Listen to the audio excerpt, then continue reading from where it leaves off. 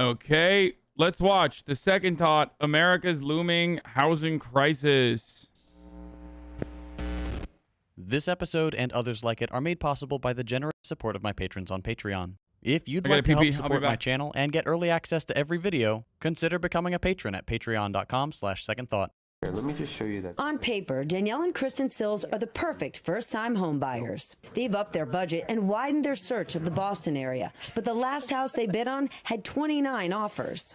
It sold for about 70 or 80,000 over what the asking price was. And it was a 1,200 square foot home. Finding an affordable apartment was hard enough before the pandemic, right? But now things are even worse. Some are calling it a crisis. The shortage is now critical. Affordable so-called Class C apartments are 96% occupied nationally. When they go shopping, the inventory, the active listings they can choose from are down about 30% from this time last year. That's just a staggering shortage of homes on the market right now. He compares this with what happened during the subprime mortgage crisis a decade ago. Millions of homeowners defaulted on their mortgages, and investors came in to buy the properties and convert them into rental housing. So you're going to see a lot more of this soon, Shep. As you watch this video, you're probably sitting somewhere with a roof over your head. For many of you, it's probably your home. Either that or you're watching at work, in which case I applaud you for stealing back some of your extracted value. Shelter is one of the most critical needs of almost every species on Earth, including humans. It's integral to the American dream. A modest home with a white picket fence, 2.5 kids, and so on. Homelessness is rightly seen as something society needs to address, as most decent people feel that no one should go without shelter in our modern era. And yet, despite the importance of housing and the significance we place on having somewhere to call home, it seems that the US is on a collision course with another housing crisis. It may not take exactly the same form as the housing crash of the Great Recession, but it is coming, and it's not looking good. In this episode, we'll explore the state of housing in the US and consider what factors are feeding this growing problem. Before we get into the causes of this looming housing crisis, let's take a look at a few statistics. If you look at the housing market today, you'll notice a few things. First, there aren't many single-family houses to be had. People just aren't selling. The houses that do go up for sale are snapped up incredibly quickly, typically within a week or even a couple of days. Having to offer tens of thousands of dollars over the listing price has become the norm if you want to actually have a chance of having the winning bid. If you owned a home and you put it up for sale today, odds are you'd have at least a handful of offers by the end of the day, and many of them would be well over the asking price. Month-over-month price increases are now exceeding even the absurd levels we saw in 2006. And we all know what happened shortly after that. What's going on here? A big part of the problem is that the housing market is incredibly short on supply. Pace of housing production has slowed dramatically, contributing to an already serious lack of housing. This is partly due to a shortage of construction materials, and partly just a continuation of the trend of producing fewer and fewer homes per year. As of 2021, the US faces a shortage of roughly 7 million homes. That's a lot of demand. But a housing shortage isn't the only problem here. The big picture is this. Young people are trying to buy affordable homes, but the prices for even the most modest, quote, starter homes are out of reach. These prices have been driven up by institutional money pouring into the housing market to snatch up homes as investment properties, including the homes of those recently evicted during the pandemic. To make matters worse, some large investment firms are lobbying to end eviction protections so that they can acquire even more houses, adding to the housing demand and homelessness problems at the same time. With single-family homes out of reach for the average working American, the media has begun trying to frame perpetual renting as a good thing, something that benefits young people. The problem there is that even renting is becoming prohibitively expensive. There are now officially 0 counties in the entire country where a worker earning the federal minimum wage can afford a 1-bedroom apartment. Even for those making significantly more than minimum wage, things are looking pretty grim. There's a common joke that goes something like, "The bank said I couldn't afford an 18." I thought you said there was a housing surplus and that's why regulation stuff was ancillary. No, there are more empty, vacant homes that are still owned by people, like, than there are homeless people. Like, significantly more vacant homes than there are homeless people. Part of the problem, one of the immediate problems, is that people just sit on fucking properties because they see it as an investment. Land is not going anywhere, chat. No matter what happens, land is not going anywhere. Land is finite, okay?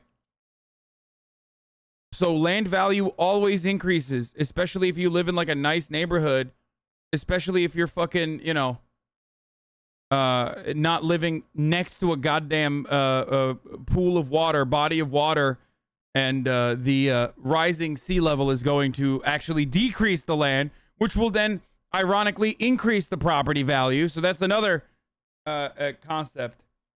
But you live by a pool now, King? Yes, I do. So, sure,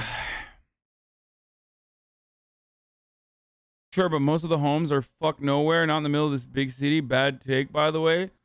Pepega. No, even in big cities, there's a fuckload of vacant properties, dude. And the issue is, deregulation only opens up the market for luxury high-rise condominiums. Okay?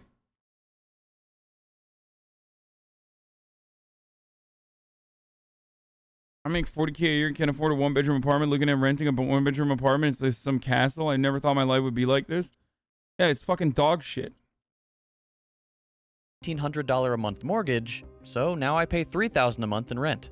The cherry on top is the true unemployment rate.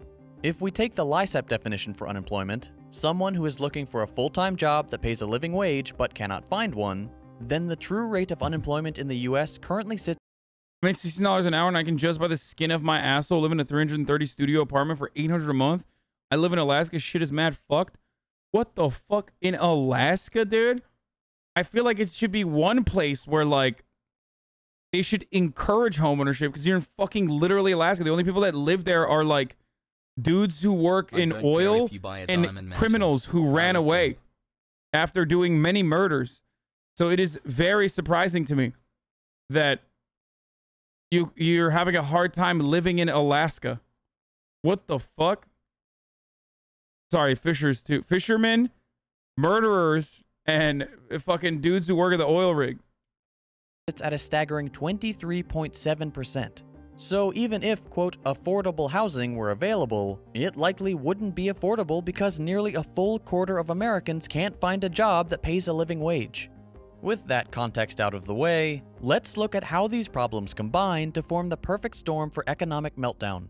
We'll start. Will you cement over your pool? Pool is very high cost and maintenance. No. Why would I do that? Oh man. Will you cement over your pool? Pool is very high cost and maintenance. You can create a garden/farm back there with your mom. Yeah, dude. I'm going to cement over the pool so that I don't want my mom to even hear this because she's only bought plants so far, as I've told you already. She literally has only bought plants so far for the house. I'm like, Mom, can you, like, you know, can we get a bed and stuff, like a bed frame? That'd be nice. She's like, yeah, no, totally. And then I come back to the house, only more plants, just plants. But no, I'm not going to do that. Also, here's yet another fucking chatter cucking their own content. So you telling me you don't want hot tub streams? Like that's what you're saying. I'm confused by this take. You don't want pool streams and hot tub streams? Because, you know. Yeah, dude. Start with everyone's favorite bad guys, the billionaires. It should come as no surprise that the people putting in bids at $60,000, $80,000, $100,000 over asking price are not your average person. They're typically the ultra-wealthy, usually through investment firms or other real estate poaching groups. Let's take Charles Koch as an example. One of the billionaire Koch brothers, Charles has donated millions. He's talking about me. The ultra-wealthy billionaire. Of dollars to 3 conservative organizations spearheading the push to eliminate COVID eviction protections. This alone would be reprehensible. This is so insanely fucked, by the way. Here, yet another instance where, like, just like the fucking trying to not extend the eviction moratorium is you're a demon. Like, you are literally a fucking demon. You are not just like any regular bad person. You are the worst person, okay? Especially at a time when these rich fucks also constantly talk about how homelessness is such a problem. Oh my God, I'm going to move to another place where there's no homeless. It's like, okay, well, wherever you move, you're going to move to a place where there's other homeless people because you're probably going to move to a fucking urban environment.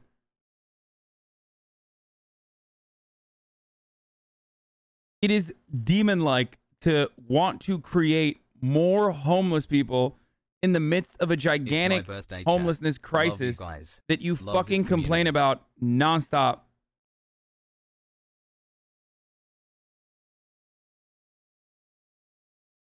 I tried to buy a house here outside of LA and one bedroom starter home is $950K paying. Yeah, no, don't tell that to fucking anyone else though.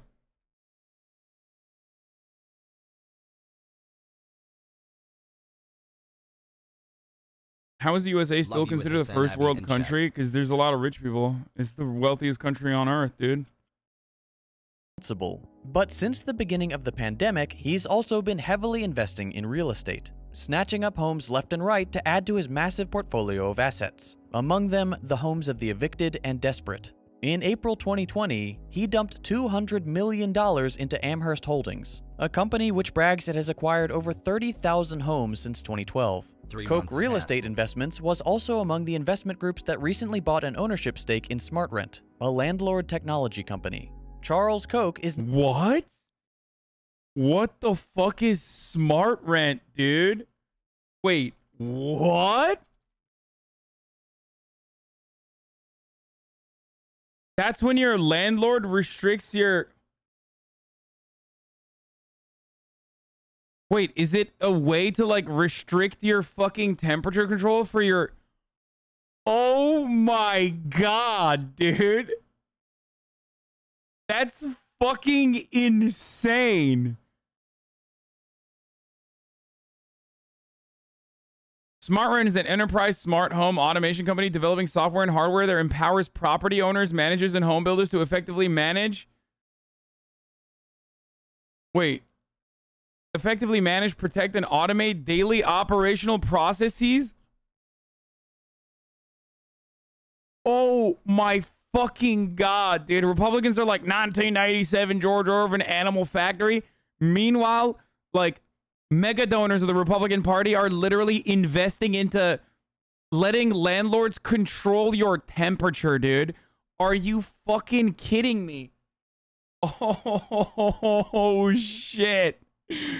Oh, this is like, look, I got lucky with this current landlord I have. The one before this, not so lucky, okay? The one before this, I just literally, the heater did not work. It was an apartment, the one bedroom that I used to live in before this one. The fucking AC would break, and I'd be like, the AC is broken. Can you please fix it? And then the landlord would be like, it was a management company, so it was even worse. We're like, no. Oh, yeah, totally. We'll get to it. Never got to it. Okay? This takes it one step further, where it's like, hey, you're using the AC too much. We're gonna restrict your temperature, dude.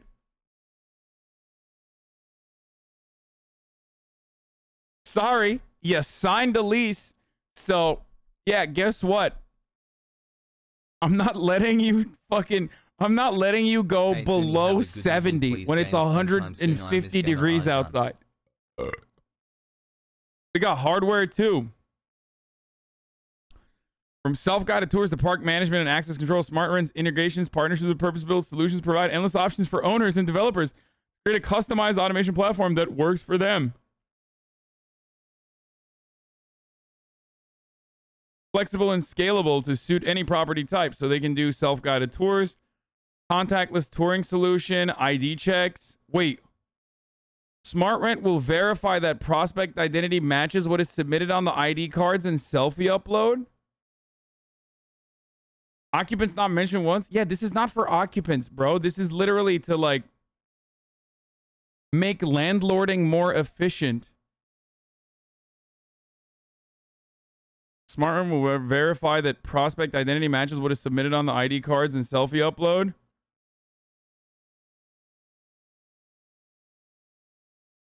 Every property is unique, and our solution enables personalization touring setup based on property demand and needs. What?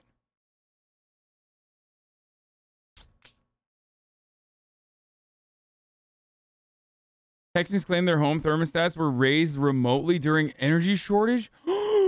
No.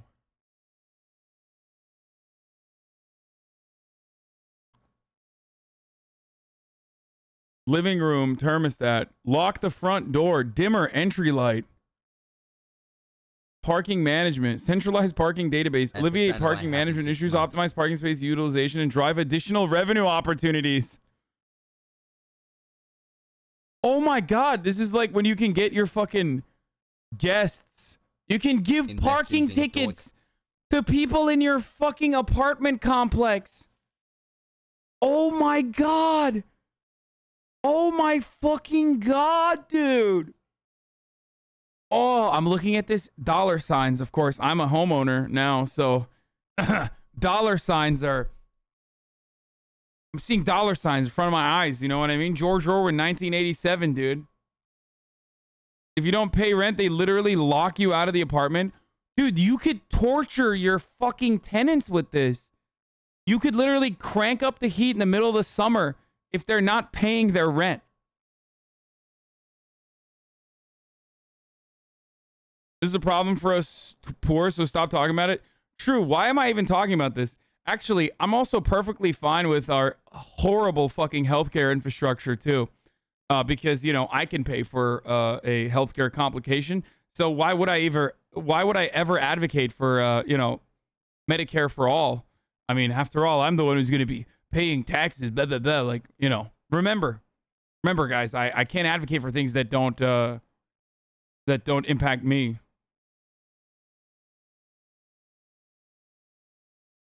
Lord Hasanabi, please turn on the AC. It's 100 degrees. My apartment complex works with a predatory towing company. Once I left my parking pass on my seat instead of my dash, and they towed it, and I had to pay $300 to get it back. What the fuck? See. I could hack a smart rent device within a day. Okay, meow cakes. Not everyone has your fucking technological proficiency, okay? Bro, this is nuts, dude. This shit is so fucking dehumanizing. Like, you can't even... Like, rent should at least give you, like, a protection from... Like, it's shelter, right? It should at least have, like, a little bit of privacy. Now they can just, like, fucking install... smart rental programs and fuck you over. Real-time space availability. Guest parking check-in. And you pay for it. Yeah, now when your guests come, you have to fucking pay for the parking for your guests. Reduce unauthorized parking through the use of sensor technology. Long-range intermediaries. Our software provides communities with actionable data and alerts that notify appropriate site teams or towing vendors.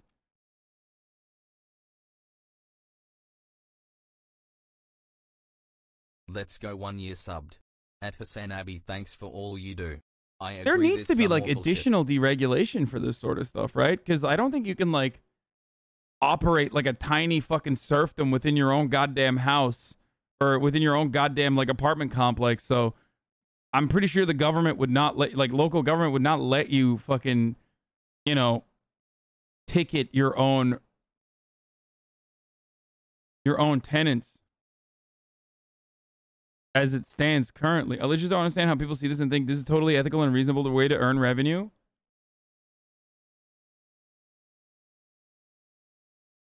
How much is it currently being used, you think? I think that this is a new opportunity to make money. Contactless property access management is fucking insane, by the way. You can lock and unlock your tenant's door. You can lock and unlock your tenant's door. That's fucking insane.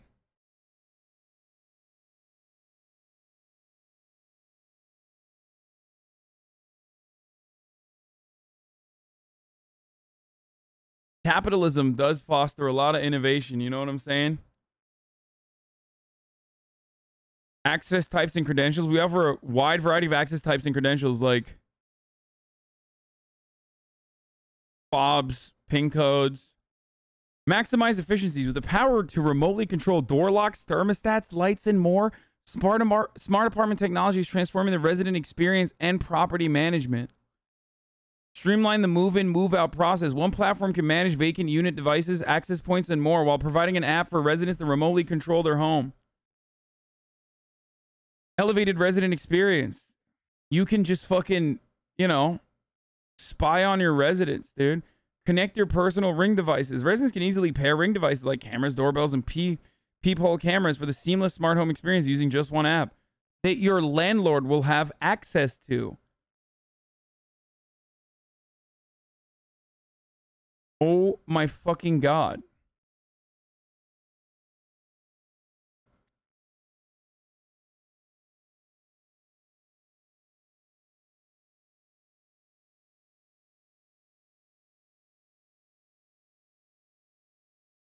Hasan, all this is done already, but it's manual. There's Hey, nothing brother, crazy with ticketing congrats people who on the park in house. resident spots. You deserve it, and love you. Keep up the hard Hasan, work. all this is done Here's already, to but it's 6 more. manual.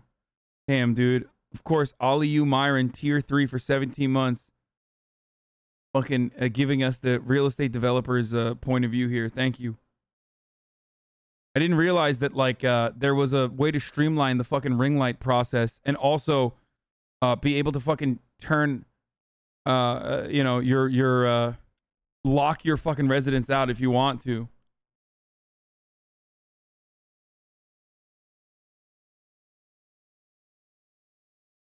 I used to work for a property management company, and this isn't really new, but more so integrated with smart control, so there's little needed visits to the actual home. Whoop, whoop.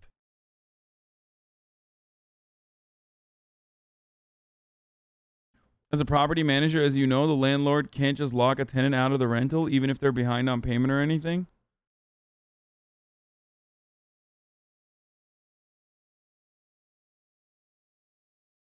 Time to put a Ring doorbell in the shower, Pac-Man.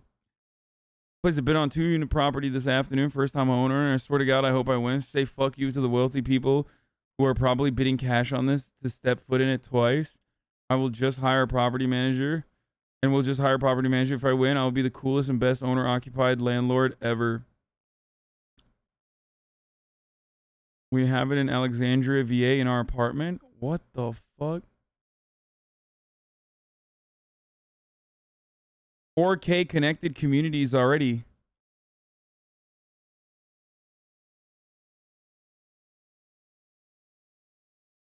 Asset protection. Sensors play a key role in protecting properties. Our platform can identify a variety of routine issues and immediately alert the appropriate people to help prevent catastrophes.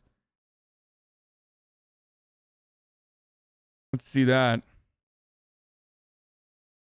Our software is set up to notify you at the first sign of an issue, allowing you to act quickly and avoid damages and costly repairs. Smart thermostats and high-precision sensors monitor units in real time. Okay, that stuff makes sense. This does make sense. Integrate temperature, humidity, flood sensors in one device. Reduce problems such as damp, mold, and condensation. Because, like, this is legitimately a problem. Because, like, most landlords won't even fucking... You're like, I'm real foggy. We had that problem in one of the places that I used to live in. I lived in a 3-bedroom apartment. Some of you may remember, like super old heads remember. This is the first time supposed to get my when I first started dog's DNA streaming. tested because they apparently DNA test dog poop at the apartment complex so they can find people. I just didn't go do it, and when they emailed me about it I said no, and that was it, LOL. That's hilarious. So my old apartment when I used to live with 2 other fucking adults, we had mold. And like one of my roommates was like, I'm feeling really foggy all the time. Like, I don't know what it is. I don't know what it is. And then we realized there was like fucking black mold in the bathroom. Hassle. So like that shit happens a lot. So this kind of stuff could be helpful. Yeah, he was like fucking sucking in mold fumes, dude.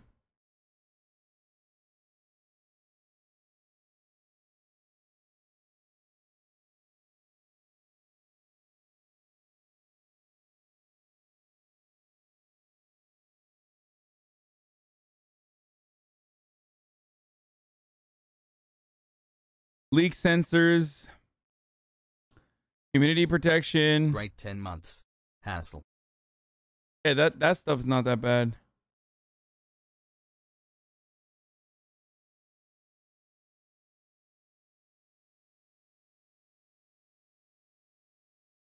We have that in our apartment. It sent us batteries twice automatically when our lock was low on the poggers.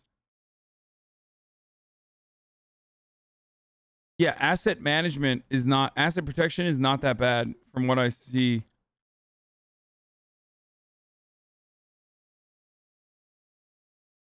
Okay, let's finish this. Recently bought an ownership I'm stake gaming in afterwards. SmartRent, a landlord technology company. Charles Koch is not alone in this scheme. Billionaires, investment firms, and giant... This shit is all cool for homeowners. The issue is the infantilization of renters. First of all, I'm still a renter at this moment. Okay, I am now a homeowner as well. But like, my point of view is not gonna change because I fucking own a house now. You realize that, right? Just like my point of view has not changed about healthcare and free education and student loan debt relief just because I pay my fucking student loans. Because you know why? I'm not a fucking asshole, okay? Giant corporations are buying up as many homes as they possibly can, which is driving prices way beyond the reach of the average American. And they're also betting big on the lucrative future of the rental market. It should be clear that very few normal people are going to be able to afford to make offers on homes that exceed the asking price by tens or even hundreds of thousands of dollars. But some media outlets would have you believe that giant real estate firms aren't the bad guys here. For example, Vox put out an article saying things like, everybody wants to blame BlackRock, and Wall Street isn't to blame for the chaotic housing market. Yeah, it turns out fucking they, you know, they got a little conflict of interest there. I wonder if they mentioned To give them the benefit of the doubt, yes, obviously everything has multiple variables which influence material reality. But it's a little on the nose to say BlackRock is good actually, when the CEO of Vox investor General Atlantic is on the board of directors at BlackRock. And even if that weren't the case, the Vox article makes some strange assertions, claiming, for example, that institutional investors just aren't that interested in single-family homes. This is demonstrably false, as firms like BlackRock have bought up hundreds of thousands of single-family homes since the Great Recession, and they continue to hold them hostage on the rental market. Then there's Airbnb. If you go on vacation, odds are you'll find dozens of cute, freshly renovated two-bedroom units to choose from. Entire neighborhoods empty except for out-of-state license plates. There's no such thing as an affordable home anymore. They've all been bought up, whether by institutional investors or wannabe real estate moguls, and turned into Airbnbs or rentals, and very few new ones are being built. In fact, there's a new trend of building suburban neighborhoods not with the intention of selling the homes, but of selling the entire development to investment firms who then rent out the houses. Vox isn't the only instance of media trying to manufacture consent for endless renting. The Wall Street Journal says it's generation. Yes. They want to fucking change the, they want to fuck over first-time home buyers and turn them into generational renters. Preferences that are pushing young people to rent instead of buying a home. But it's not preference at all. Most young people would love to have the stability of owning a home, especially when mortgages are now typically much lower than rent prices in the... Unless they're fucking socialist, of course, in which case that's not allowed. But, you know, for everybody else, yeah. To the dude that keeps saying you haven't run an ad, I checked, I did run an ad. But thank you. Thank you for being on the lookout for me forgetting to run ads. I did run one, but thank you. Congrats on the house. In the same area. But they've been priced out of homeownership. And now, it's looking like they're going to be priced out of renting too. Companies that have a stake in people renting are pushing for an end to homeownership. Bloomberg says things like, rising real estate prices are stoking fears that homeownership, long considered a core... You get a good interest rate. They're pretty good right now. Managed to lock mine at 2.875. No, in comparison to that interest rate, no, I did not get a good one, okay? I don't have a very good credit, but I got decent interest rate. I got 3.75. It's pretty good. I mean, is that bad? It's not bad. I thought 3.75 was good.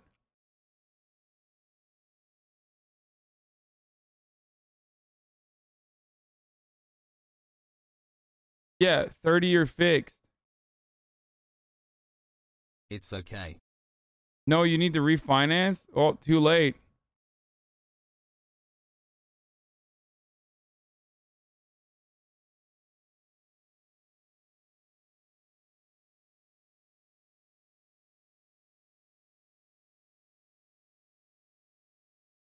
Anything over 3 is like a rip? Wait, what?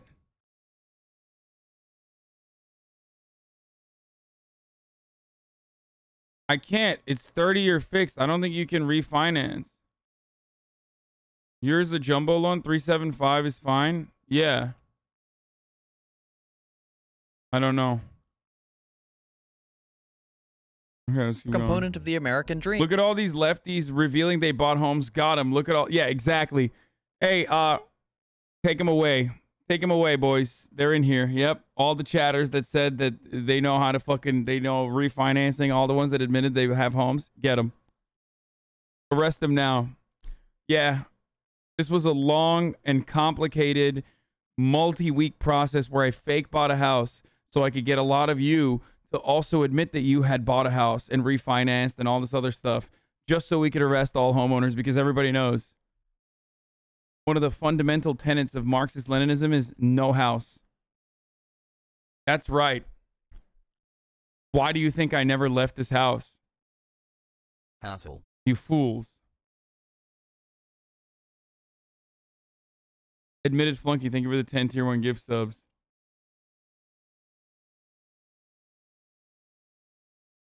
Is slipping out of reach for low and moderate income Americans. That may be so, but a nation of renters is not something to fear. In fact, it's the opposite. They end their article with, "This country was always more about new frontiers than comfortable settlements anyway," which translates as, "You will suffer and never be able to afford a home, and that's good, because it's the American way." Jesus Christ. So, we have entire generations of Americans no longer being able to afford single-family homes. We have rapidly increasing rent prices to the point where an eviction crisis is very likely. Large corporations are buying up all the available housing and actively trying to get more people evicted so they can snatch up their homes too. New communities are being developed not to be used for affordable housing, but explicitly for the purpose of making a new suburban renter class that is held hostage by landlords and faceless investment firms. And the media is telling us that actually this is what we want, and that stability and building equity is bad. This all adds up to one serious economic crisis looming on the horizon. It's always hard to predict exactly what form the fallout will take, but it's usually a safe assumption that the brunt of the suffering will fall upon those who have little say in the matter. Lower income people who are just trying to get by. The major players who are manipulating the market and causing these problems will suffer no consequences. And if the Great Recession is anything to go by, they will actually dramatically increase their wealth at the expense of the rest of the population. Well, this all sounds pretty bad. What's the solution here? How can we avoid another massive economic collapse? I know. Yelling at leftist figures on the internet that bought houses in an expensive housing market. I think that would be a really good way to do this. No? I think yelling at me is probably the best way to solve this this housing crisis. Stimsy the Republican, you're a grifter. You love capitalism and you love your multi-million-dollar home. Guys, money changes people. Aren't you a Republican? It's in your name, dude.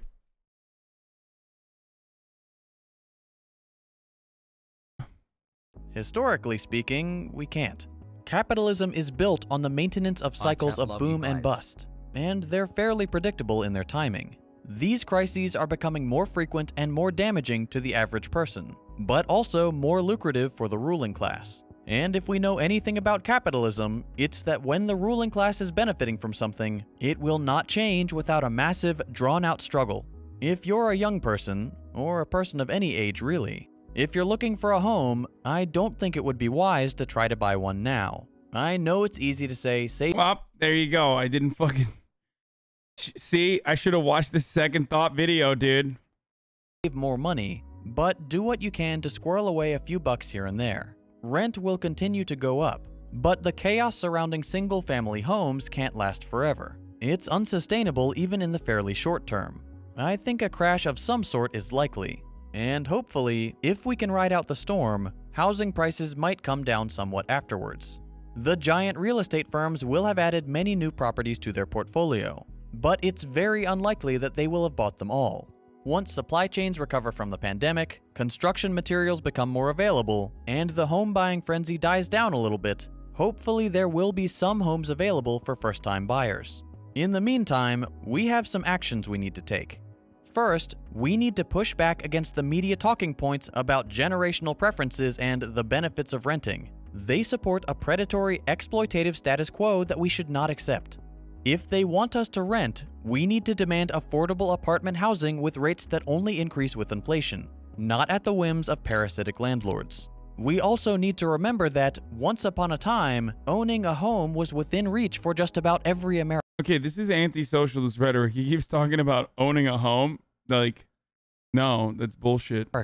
Back in the 50s, a suburban home only cost 2 or 3 times the average salary, which meant that not only could people easily afford them, they could pay them off in a matter of a few years rather than over the course of 3 decades. Like almost everything else under modern capitalism, housing has shifted from being seen as a basic necessity to a valuable commodity from which the wealthy can extract massive profits. The best thing we can do right now is continue to fight evictions, organize tenants' unions to build bargaining power against the landlords, fight for higher wages across the country, and support our neighbors however we can. You are an individual, but you're also a member of one of 2 classes, either the working class or the capitalist class. If you do not own the means by which capital is produced, a factory, an office building, a block of apartments, a large company, you are a member of the working class. Wait, hold on. This doesn't track. Wait, what? Second thought, I don't understand. Why didn't you mention homeowners as a part of the capitalist class in that situation? It makes no sense. Left Twitter kept saying it's, expensive house. Oh, okay. Maybe not like just any regular home, but like an expensive home. If you own an expensive home, that means like you're a capital owner, right? That's how that works, I think. And that means your fight is the same as the people at risk of eviction, or who make $7.25 an hour, or who can't afford their medical bills. Only by acting in solidarity with your class can you make a significant impact. If you do own the means of production, if you have wealth at your disposal, we need you too. We wouldn't have had Marx without Engels. Donate to mutual aid funds, buy and distribute copies of socialist books, use your free time to help in whatever ways you can. Everyone has a role to play. And in the housing crisis or any other fight, organizing is key to victory.